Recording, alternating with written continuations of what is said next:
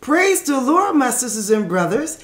I'm your sister in Christ, Michelle Rice, and this is the Prayer Connection, where you make a connection with God. Yes, this is now the Prayer Connection, where you make a connection with heaven. Now, this show is designed to build you up, to strengthen you, and to encourage you to go into another level in your prayer life. Yes, it's designed by God to catapult you and to launch you forward into another level in your prayer life. And we know that it's all done by our Lord and Savior, Jesus Christ. He gets all the praise, and He gets all the glory, and He gets all the honor. Father God, we give you praise today. We bless you today, Father God. Hallelujah. You are worthy to be praised. You are worthy to be thanked.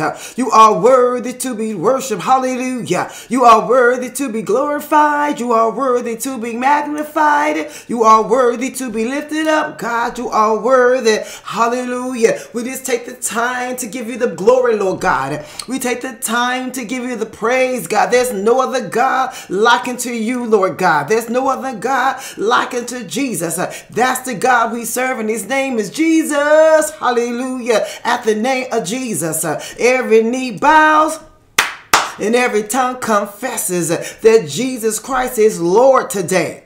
Jesus, He's Lord today over your situation. He's Lord today over your circumstances. He's Lord today. He's Lord today over that affliction. He's Lord today. He's Lord today over that trial and tribulation. Jesus Christ is Lord today. He's Lord today over your problems, over those perils.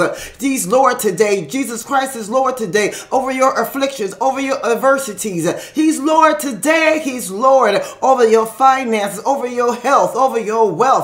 He's Lord today in your family, in your community. He's Lord today in this world. He's God all by Himself. There's no other God like unto Jesus.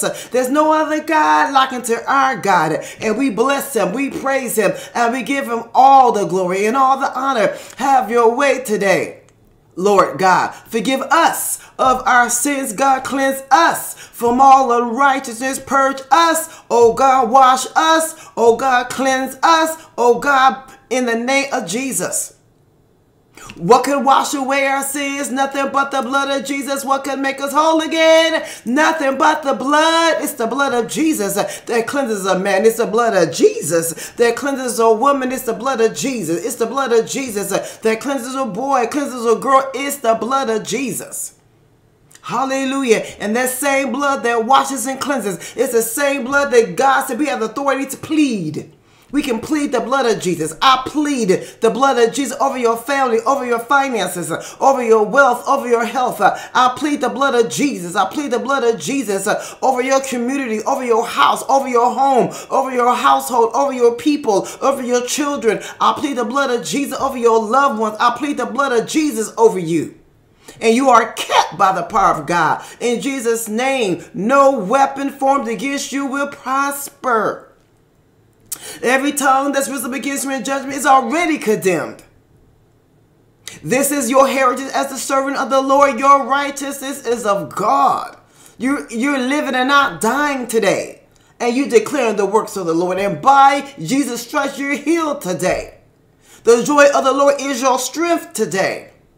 The peace of God that surpasses all understanding is yours today. Wealth is your portion. Wealth and riches is in your house. And the windows of heaven are open over you. And God Himself is pouring out a blessing that you have not room enough to receive. And He's rebuking that devourer for your sake. In Jesus' name. We receive it by faith, Father. We receive your word by faith. Because faith is the substance of things hoped for. It's the evidence of things not seen. We're not waiting to see something.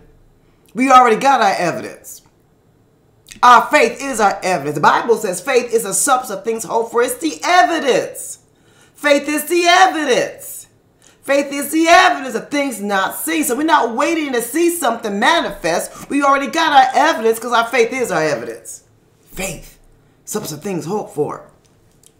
Evidence of things not seen. We got our evidence. We got our proof today that God's going to do what he said he's going to do. We got proof today that it's already done. Our faith is our evidence. In Jesus' name. Amen and amen. Thank you, Jesus. Hallelujah.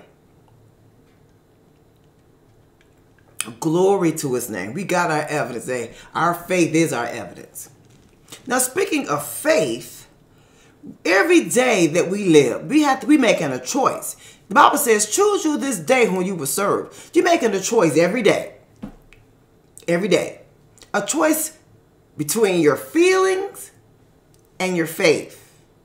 Every day we make a choice to follow our feelings or follow our faith. To be led by our feelings or to be led by faith.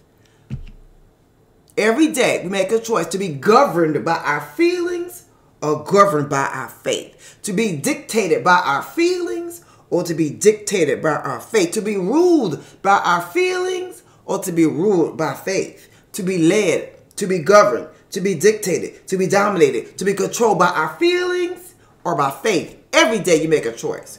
And God wants us to know today, to be encouraged and to be built up at the fact, according to 2 Corinthians 5 and 7, it says, we walk by faith and not by sight. We walk by faith and not by sight, which means we walk by faith and not by the five senses. We walk by faith and not by sight. We walk by faith and not by sight. We walk by faith and not by the five senses. You know what you see, what you hear, what you feel or touch, what you taste, and what you smell. The five senses, what you see, what you hear, what you can touch or feel, what you smell, and what you taste. We don't walk by our five senses. Not as Christians, not as born again Christians. We walk by faith and not by the five senses. We walk by faith and not by the five senses.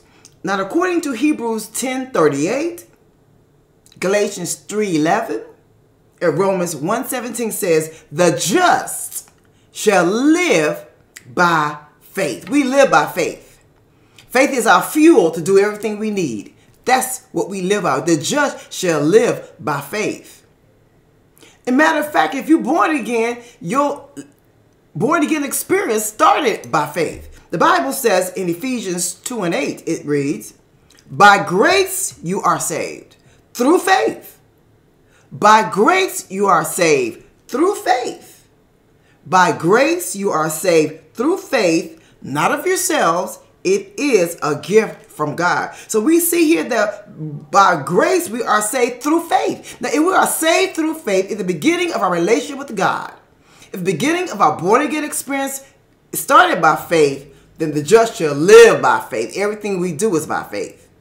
And one portion of scripture in Habakkuk 2 and 4 says, the just shall live by his faith.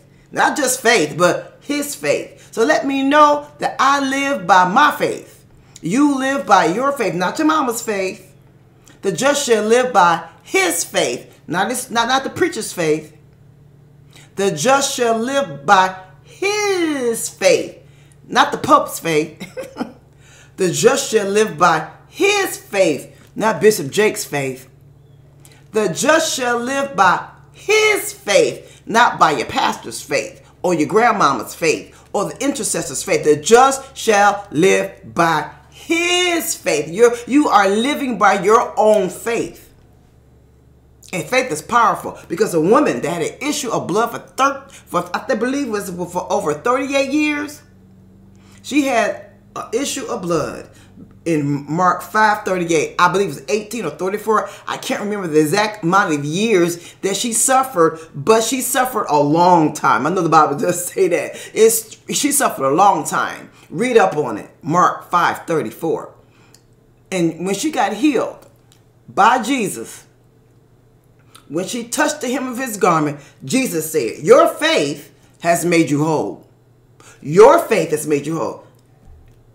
Her faith made her whole. She believed in God. She touched the hem of Jesus' garment. And the virtue of God left his body, went into her body, and she was healed of her plague. She was healed of the issue of blood. Her faith made her whole. So everything we do, the just shall live by faith. We walk by faith and not by sight. We walk by faith and not by our feelings. We walk by faith and not by our feelings. We walk by faith, not what we feel. Not by what we feel. Now, I might get up one morning and don't feel saved. I might not feel saved because our salvation is not based on feelings. It's based on what Jesus did on that cross. So I might wake up one day and don't feel saved. So what I'm going to do? Run out and rob a bank? I don't feel saved. Rob a bank? Commit adultery? Murder somebody?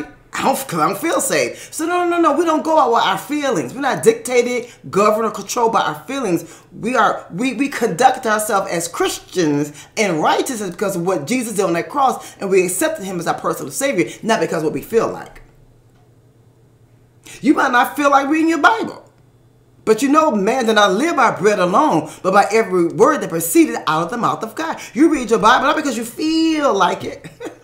You read it because you know that's what you're to do. That's what God commands us to read the word, study to show ourselves approved. Workmen and need not to be ashamed, rightly dividing the word of truth. So I read my word, I pray, not because I always feel like it, because I know that's the right thing to do, and the just shall live by his faith.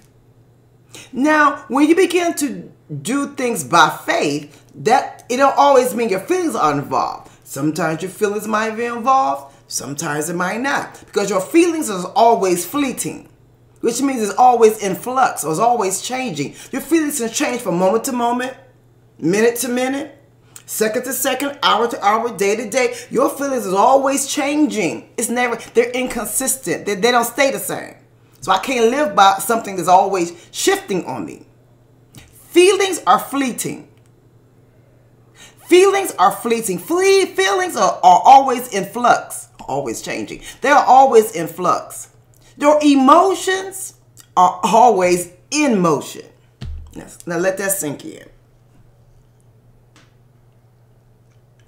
Your feelings are always fleeting. Your feelings are always in flux, always changing. Your emotions are always in motion. So don't rely on them. Now, if you begin to do something by faith, your feelings will eventually catch up with you. By faith, let's say you go to church and you get there and you praising God, and it's praise and worship leaders singing, you trying to praise, you don't feel nothing. Matter of fact, you feel really dry. But as I worship and as I praise God, and as I give God the glory that's due unto his name, and as I praise his holy name, and as I give him the glory that's due unto his name, and as I lift up his holy, holy name, and as I glorify that name that's above every name, all of a sudden, hallelujah, my faith kicks in. I feel like praising God. I feel like going on and see what the end gonna be. I feel like it now. But at first I didn't feel like it. I can't just don't praise because I feel like it. I praise God by faith, and my feelings will eventually catch up. Somebody say eventually. Somebody say my feelings will eventually catch up with my faith. It's because your feelings is part of your soulish realm. It's part of your soul. See, you are not your feelings. You are a spirit. You live in a body and you possess a soul. The real you, the real born again you is a spirit. You're born again spirit. That's the real you. Made in the image and likeness of God. The real you is a spirit made in the image and likeness of God. So you are a spirit. You dwell in a body. And you possess a soul. Your soul comprises of your emotions, your feelings, your intellect and your thinking, your mind and your intellect, and where your personality is developed, and your will. So your soul is your feelings, your emotions, your intellect, where your personality is developed, and your thought processes, all of that. That's part of your soul. And we're never told to live by our soul. The Bible says in Habakkuk 2 and 4, the just shall live by his faith. The Bible says the just shall live by faith, not by feelings. Not by the soulish realm, where your feelings are involved and your emotions. We living by our spirit, the spirit realm. We're not walking in the soulish realm as a Christian. We're walking in the spirit realm. where our born again spirit's connected with God. And that's where faith is always involved. Amen? Because remember, your feelings from day to day, second to second, moment to moment, like a roller coaster, go up and down, up and down, up and down. So we don't want to be governed by that. And like I said, if you start doing something by faith, eventually your feelings will catch up.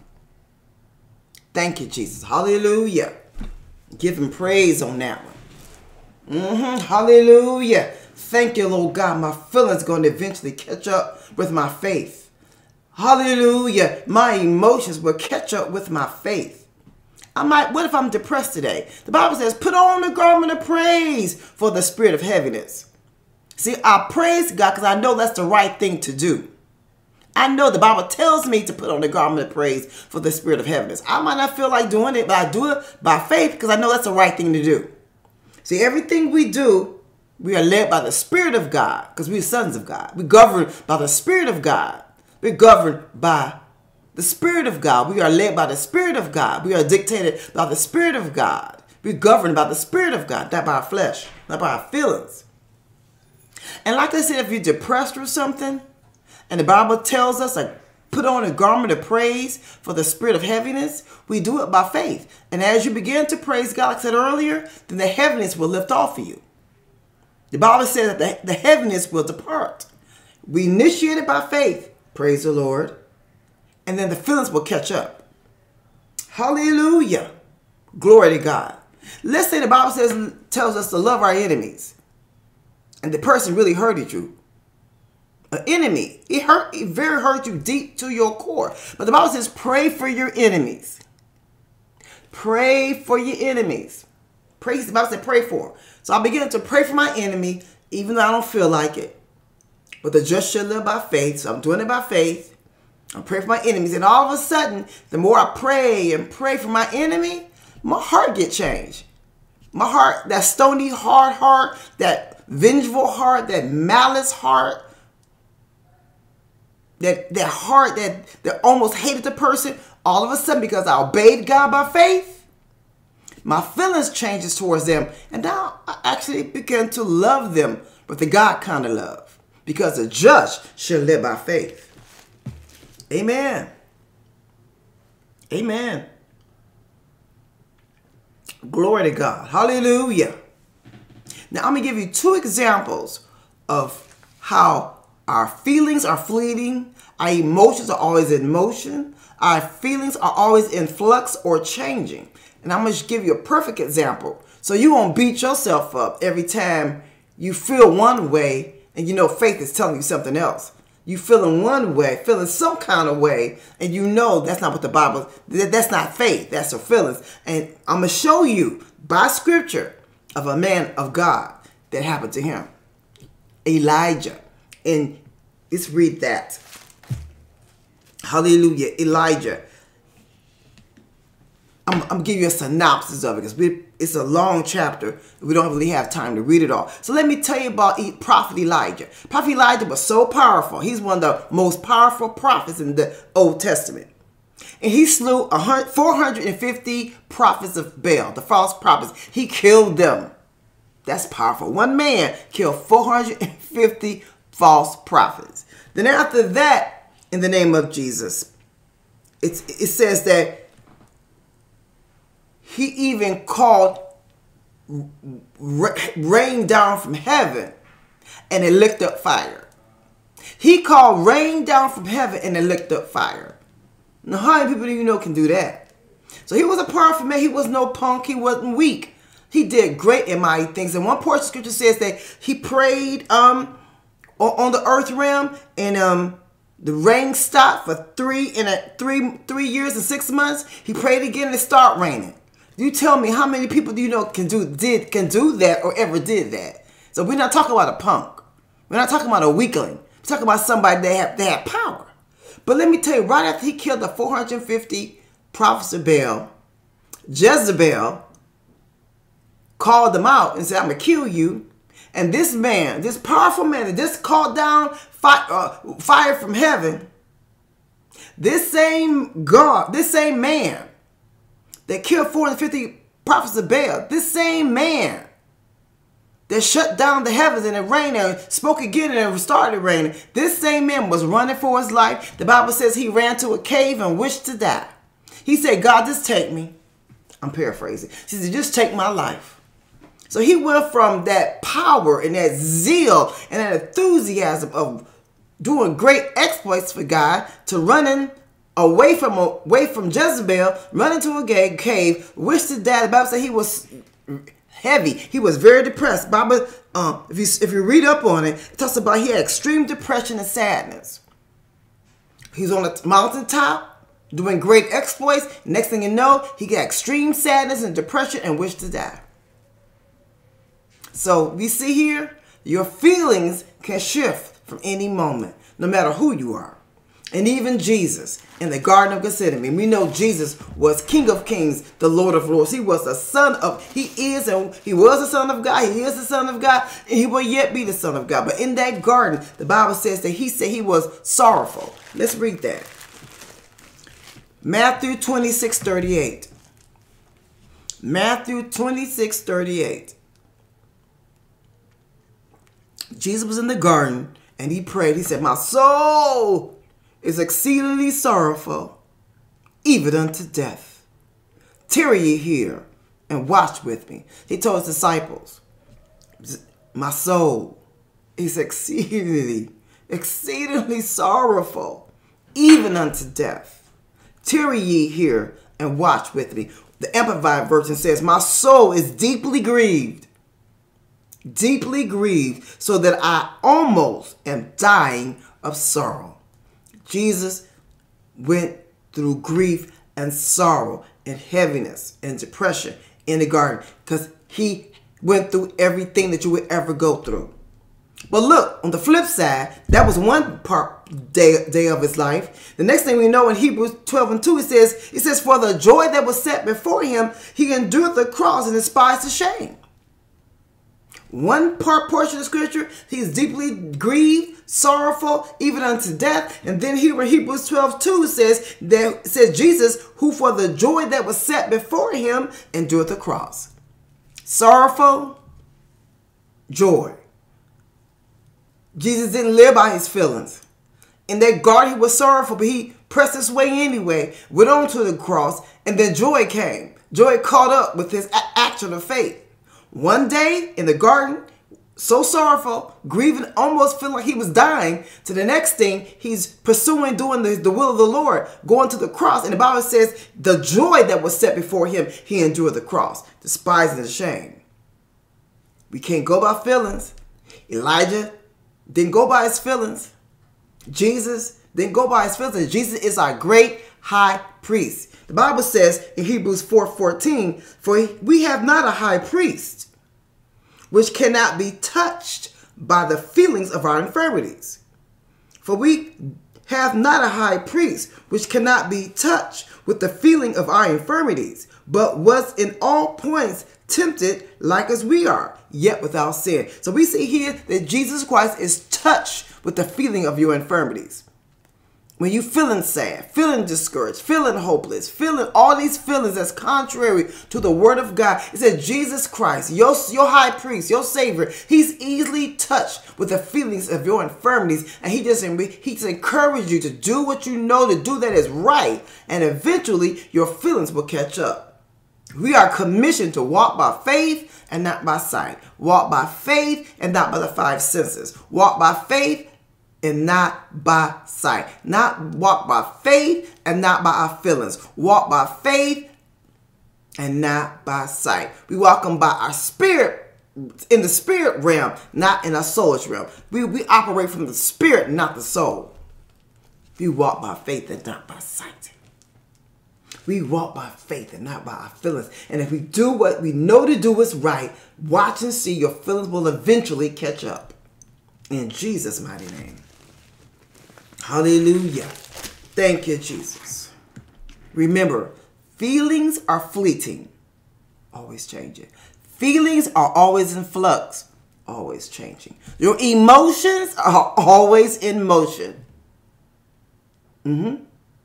And remember, your feelings can do a roller coaster ride from one second to the next. So we don't stand on that. We stand on the word of God. God says his word is, heaven and earth shall pass away, but his word won't pass away. We stand on the word of God. We stand on what God has done. He says, I'm God and I change not. So we're standing on unchangeable things, which is the word of God. Jesus Christ, his word. He's the same yesterday, today, and forever. He's a sure word. The word is a sure word of prophecy. We stand on the word of God. We stand on the word of God that it cannot be moved. We stand on the word of God. Jesus Christ is saying yesterday, today, and forever. Jesus, God said, I'm God and I change not. He said, my words are spirit and life. He said, my word, and Jesus, the heaven and earth will pass away, but my word won't pass away. So if you stand on his word, you won't be moved either. You'll be like the people of the Bible. Say, I shall not be moved. In Jesus' name. Because we're walking by faith and not by sight. Not by our feelings, not by what we see, what we hear, what we touch, what we smell, what we feel. We're walking by faith and not by sight. So, Father God, we give you praise. We give you glory on this day, God, in the name of Jesus, that we are the people of God that walks by faith and not by sight. Now, if you don't know Jesus Christ as your personal Savior, you are governed by your feelings. Whatever you feel, that's all you know. You don't have your spirit is dead. And when your spirit is made alive through salvation, then you have that choice now. You can yield to your spirit or yield to your feelings. You can yield to the spiritual part of you or the soulish part. And you make the right choice is to yield to the spirit, yield to your faith in Jesus' name. But you only could do that if you are born again Christian. So let me lead you, because you've been led by your feelings all your life, and your feelings has got you into trouble. Your feelings are fickle. And if you follow your feelings, you will get in a pickle. Really, if you follow your feelings, because your feelings are fickle, your feelings that's fickle would get you into a pickle. So you don't want to do that. You're tired of it. You've been there, done that, got the t-shirt and the bumper sticker. Let me lead you in a simple prayer. Say, Father, your word says that whoever calls upon the name of the Lord shall be saved. I'm calling upon your name. I believe you died for me, rose again from the dead, in Jesus' name. You said if I confess with my mouth the Lord Jesus and believe in my heart that God raised him from the dead, I will be saved. For with my mouth I confess it, with my heart I believe it. In Jesus' name. If you pray this simple prayer, you are a child of God. Now your spirit man is made alive. God wants he will lead you by your spirit and not your feelings. Get into a good church. Get a good Bible. Read it. Pray. Talk to God. And fellowship with other like-minded people that you find in church. In Jesus' name. In Jesus' name. Remember this day. 2 Corinthians 5 and 7. We walk by faith and not by sight. We walk by faith and not by the sense realm. In Jesus' name. Hallelujah. And give God praise. I'll see you next time on the Prayer Connection, where you make a connection with God.